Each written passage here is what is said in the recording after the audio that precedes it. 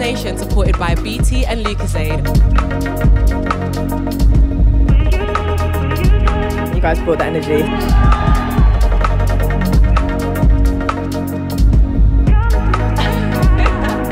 What have you got to lose? If you keep going, you're going to get your shot, trust me. Get involved and shape your future now.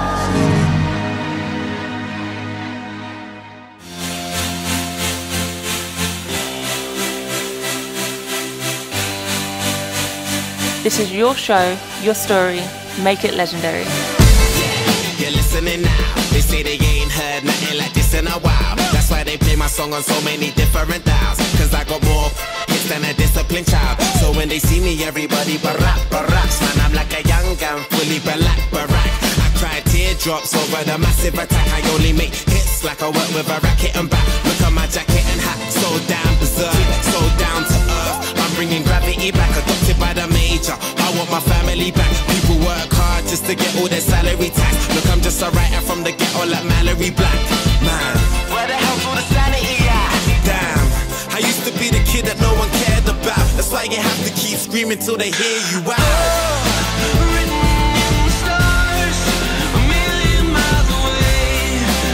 In life, do whatever you want. You need to just keep trying new things. Just constantly think, how can I use what I'm being told to improve? No knowledge is lost knowledge. The person who's interviewing you wants you to do well. Be your best salesperson, work out who your brand is and work it. I think what's really important is just never give up, you just keep on going.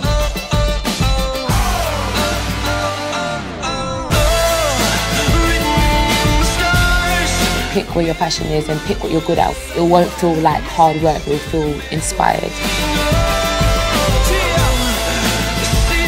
If man really wants to do anything, he can do anything.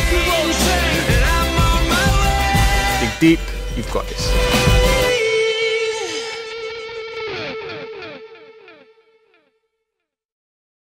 Let's get into it. You're not alone in navigating your careers. Trust us. People like AJ Tracy, Crepton Conan and Ray have been in similar situations, probably in a room like this. Who better than artists who have overcome barriers to success to give a bit of inspiration? Let's see what they have to say.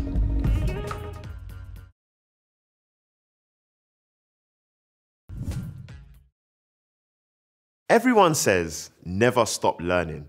But how do we ensure what we're learning is actually helping us with where we're trying to go as people and professionals? Hey, this gets chewed hard, you know. Hey, what? True done, dada. Look. Can't. Look, yeah. Huh? Look what you do, yeah. You're just easy with it. No, chill, trust me. The way I'm gonna do it is calm, fam. Trust me. Alright, cool. True done. Oh no, I've been found out. I don't know what I'm doing. Now hold on, what was that suggestion again?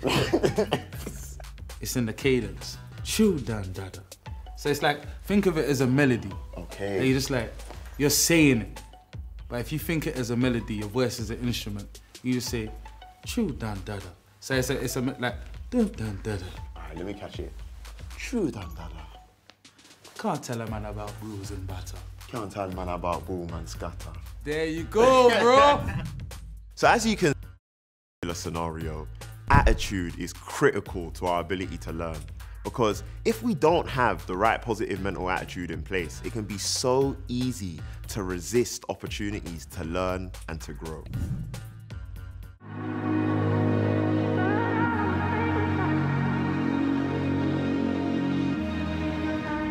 Lockdown was a really unprecedented time. What would you say that you've learned most about yourself during lockdown? That I took the little things for granted, like being able to just go out and just enjoy time with my friends or going to a restaurant. Just the little things that I did regularly that I didn't think were like a massive thing, but they are actually a massive thing. Being able to have freedom is massive, you know what I'm saying? And that goes for like whether you're in trouble with the law, whether you're in a country where you can't move freely, you know, whether you're, whatever situation you're in, that being able to just have freedom and just leave your house and do something is a big deal. So that's what I learned. Yeah, for sure. So you're not going to take your freedom for granted Definitely anymore. not. You're out and about. 100%. So what have you done to motivate yourself to get back on track now?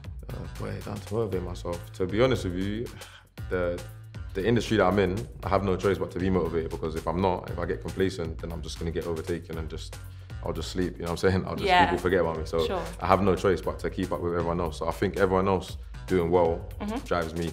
You need competition, you know what I'm saying? There'll be no Messi without Ronaldo, etc., etc. Yeah, for sure. What are your biggest goals for the future?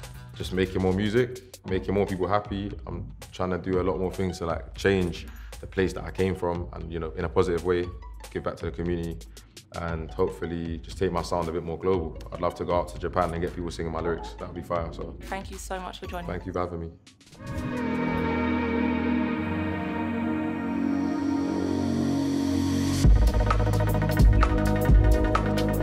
We're going to talk about first impressions today. So the first thing is, how important is first impressions to you guys? Very important, man.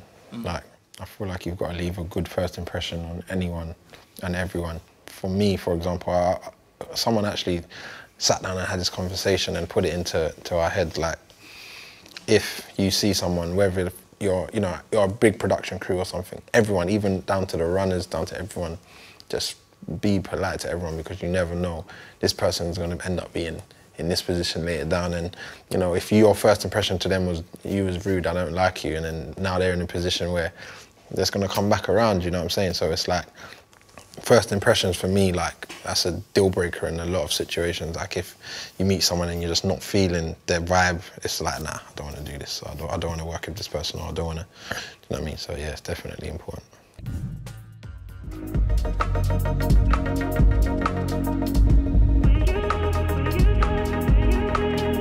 The phenomenon is called social proof, and there's actually a lot of research into it.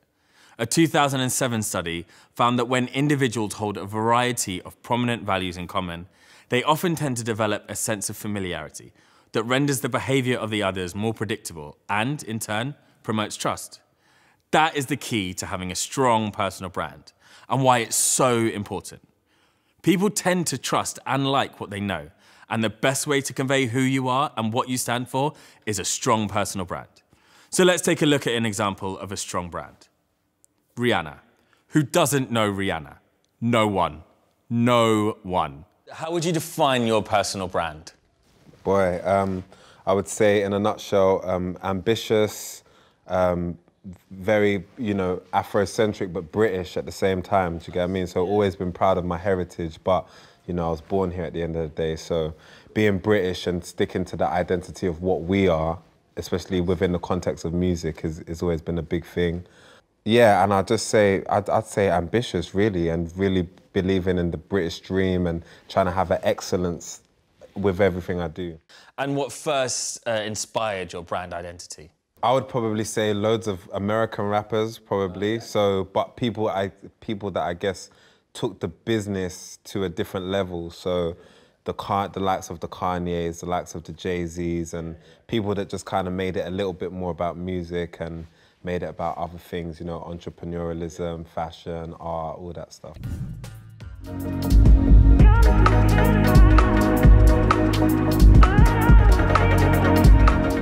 How beneficial has networking been for your career so far, and are there any stories that stand out? Networking is, yeah, probably the most important tool, especially for someone like me coming from not knowing anyone or anything. It's a way to reach out to us and connect. Crazily, the most popular way to connect with people is Instagram DM, which is so sad, but you know, that's how it's been. My #1 tip for networking is to be prepared, be polite, and persistent. I think the 3 Ps, which I've just given you, you know, unintentionally. It's good to be kind to everyone, because it's just, you have to be kind to everyone. I just think spreading love and being a nice person to be around makes people want to be closer to you anyway, and you just should, because it's just nice, and the world would be a much better place. We're feeling pretty inspired now. Let's dive into employability. Apprentice Nation skills leaders have given their favourite tips for levelling up your career search. Hey everyone, I'm Roxanne and welcome to this short set.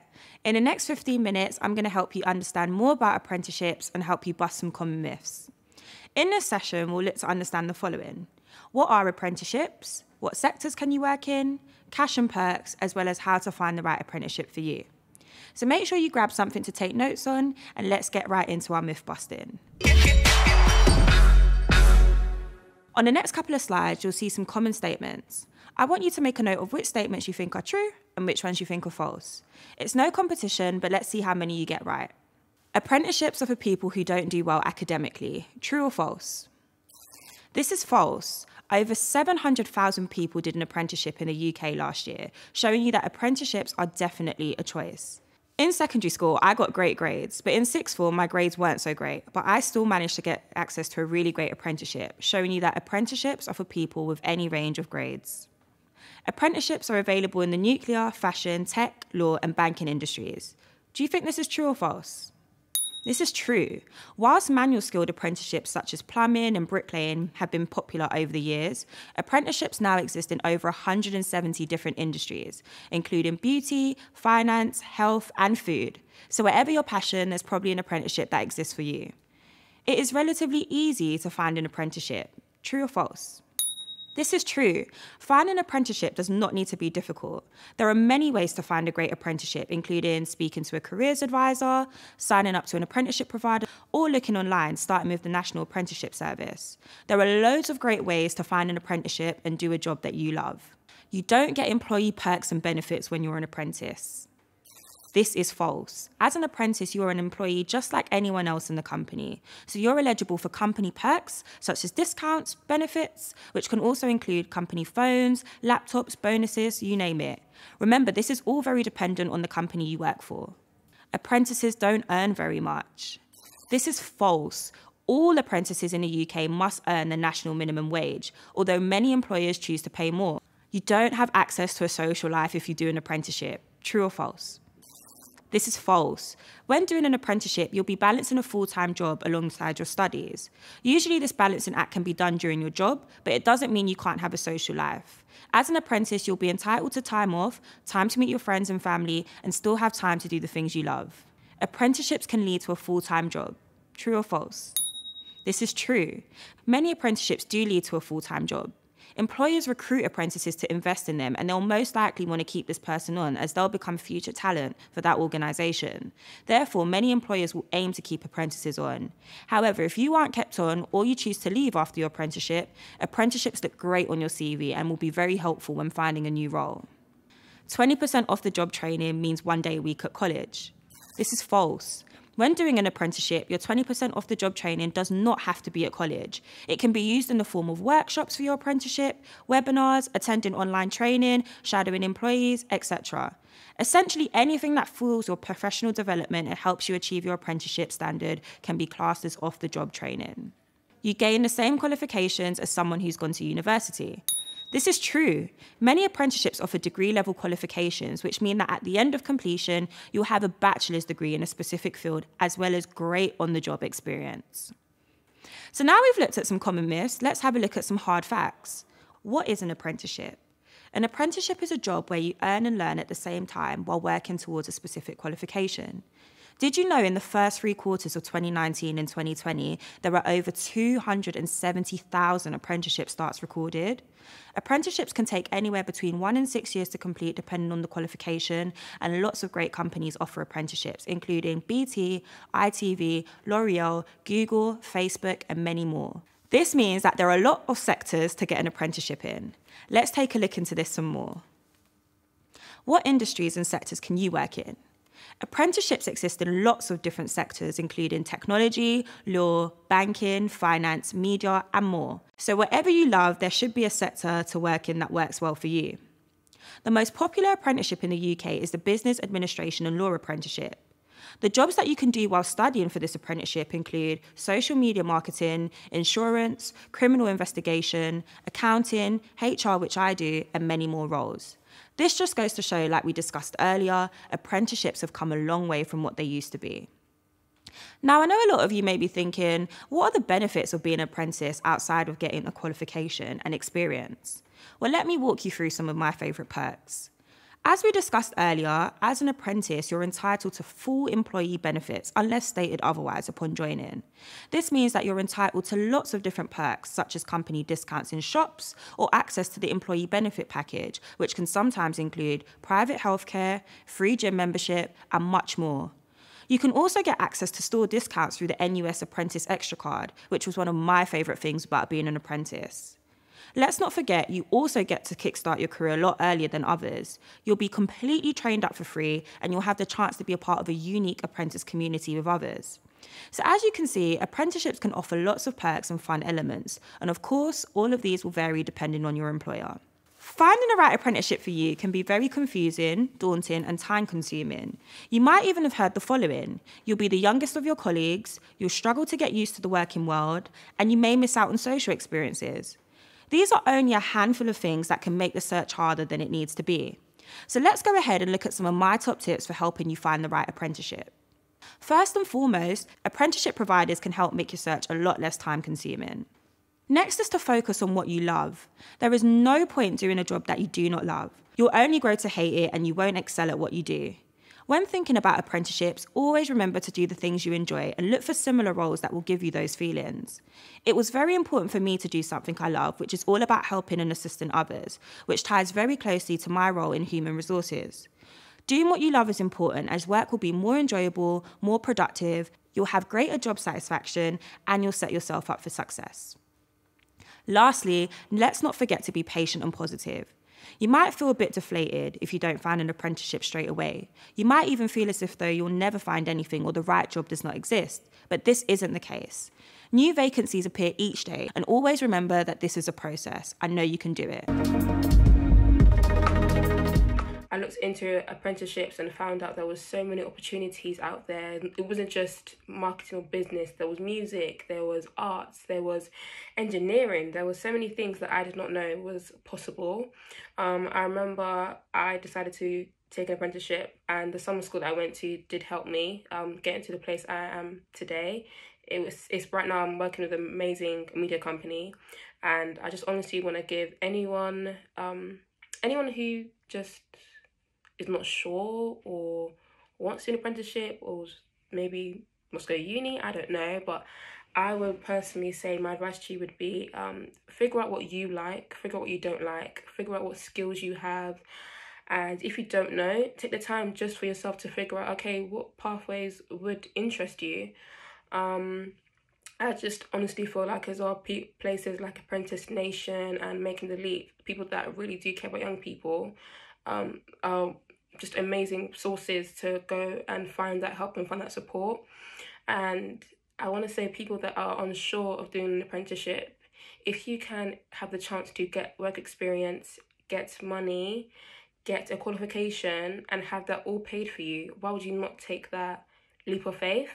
So I just want to say that if you do want to do an apprenticeship, do it. If you're not sure, look into it, because it's the best thing that you could do.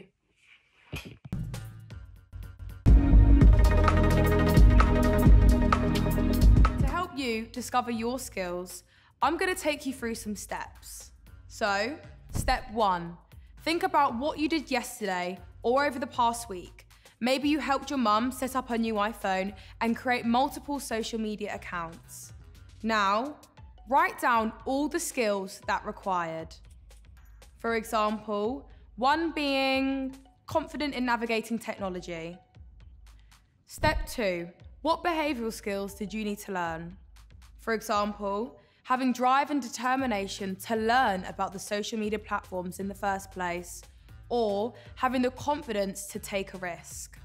Step 3, put step 1 and step 2 together in a clear and professional way. Record it so you can use it on your CV, LinkedIn profile, or even in an interview.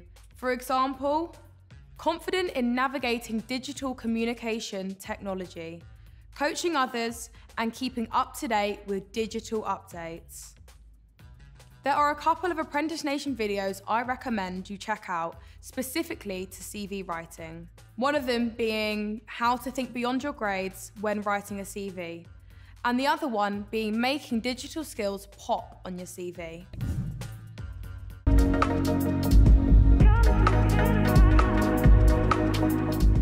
I heard someone say something to me amazing a few years ago. They said, the more you do, the more you realize you can do. You'll hear about this thing of transferable skills. How will you know if the skills you have are transferable to something else if you don't try something new? So guys, give it a go today. Tell me about life, cause we live this shop, the cheerleaders like Benny Harder. My lifestyle's like a movie with the long clip shaped like a banana. Alright, let's go. Check out how you can take part right now on the Apprentice Nation Skills Hub with on-demand video and career advice. The more you do, the more you unlock exclusive rewards from Beats headphones to mentor sessions and even video calls with each of the artists. So get involved and shape your future now.